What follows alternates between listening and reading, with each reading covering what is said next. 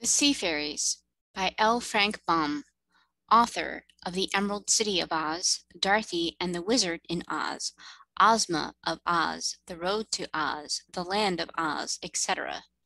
Illustrated by John R. Neal.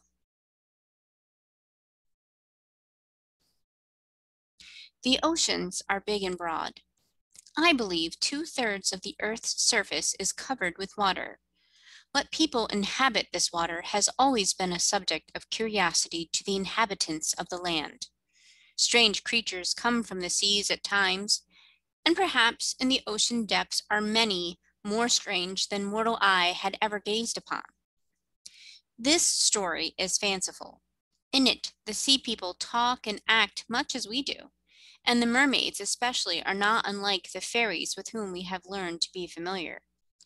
Yet they are real sea people, for all that, and with the exception of Zog the magician, they are all supposed to exist in the ocean's depths.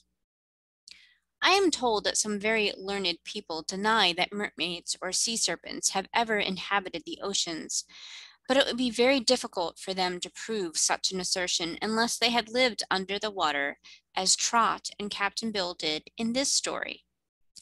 I hope my readers who have so long followed Dorothy's adventures in the land of Oz will be interested in Trot's equally strange experiences.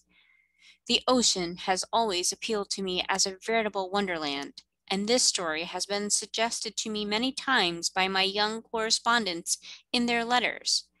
Indeed, a good many children have implored me to write something about the mermaids, and I have willingly granted the request. Hollywood, 1911, L. Frank Baum.